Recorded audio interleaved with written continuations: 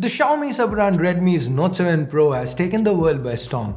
It's got excellent cameras for its segment, but a few thousand rupees higher, Xiaomi's other sub-brand, Poco, has an excellent offering too in the form of the Poco F1.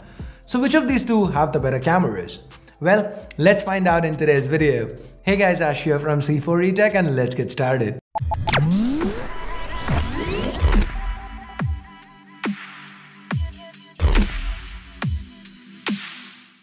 If you do end up liking this video, please don't forget to turn on notifications by hitting that bell icon. Now before we start, it's prediction time. Poco F1 or the Redmi Note 7 Pro? What's gonna win? Here's a poll. Make your choice. Now both phones use dual camera setups. The primary sensors are from Sony. For the Poco F1, it's a 12 megapixel IMX 363 with an f1.9 lens. The Redmi Note 7 Pro on the other hand has a 48 megapixel IMX 586 sensor with a f1.8 lens. Now under good light, both cameras do well. The Redmi Note 7 Pro takes the initial lead with cleaner colors, where the Poco F1 kinda ups the reds a little too much. Now in this shot, the detail's more or less similar, but if you look at the bottom of the image, you notice that the blurring is slightly better on the Redmi Note 7 Pro.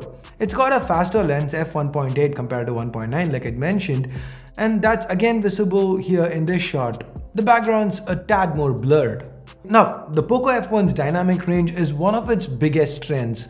It's just amazing. Here, as you can see, both the Redmi Note 7 Pro and the Poco F1 have the same detail in the highlights of the image, but when you zoom into the shadows, the Note 7 Pro actually has a smidge more detail, meaning it's got a little bit more dynamic range than even the Poco F1, which is just nuts. Now again, with this tree, the leaves have a little more detail in the shadows of the image shot by the Note 7 Pro. It's very minimal, yes, but the Note 7 Pro does seem to have an edge here. The Note 7 Pro also has a 48 megapixel mode.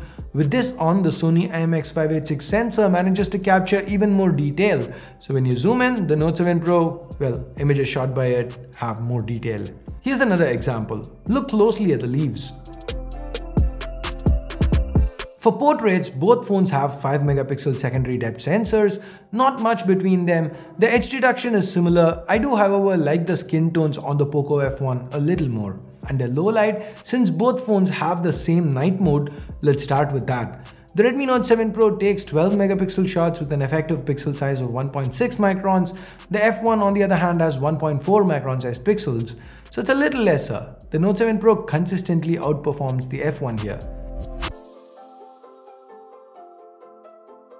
Now both phones have support for camera to API, so we've got Gcam with night sight here. So with night sight, both cameras get better, but the Note 7 Pro still manages to hang on to its lead.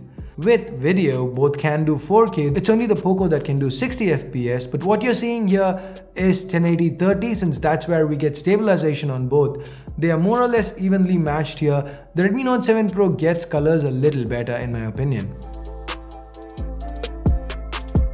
When it comes to selfies, the Poco F1 has a 20 megapixel shooter while the Redmi Note 7 Pro gets a 13 megapixel camera. Images shot with the F1 have better colors and detail. With portraits too, it continues its advantage with details and colors. That said, the Redmi Note 7 Pro has been a pleasant surprise. It's managed to outperform the Poco F1 almost everywhere with respect to cameras. It's definitely punching way above its weight. Great job, Redmi. This seems to be the phone to beat in this segment. With that said, we get to the end of this video. What do you want to watch next? Let me know in the comments below and I'll try to get that done. Now share this video with friends and family if you can, thumbs up or thumbs down based on whatever you felt about it. Subscribe, turn on notifications by hitting that bell icon, and here are a couple more videos that might just be relevant to you. Do watch them if you've not watched them yet. Thanks a lot for watching. Till next time, my name's Ash, you've been watching C4eTech, and I'm signing off for now. You guys have a great day. Bye bye.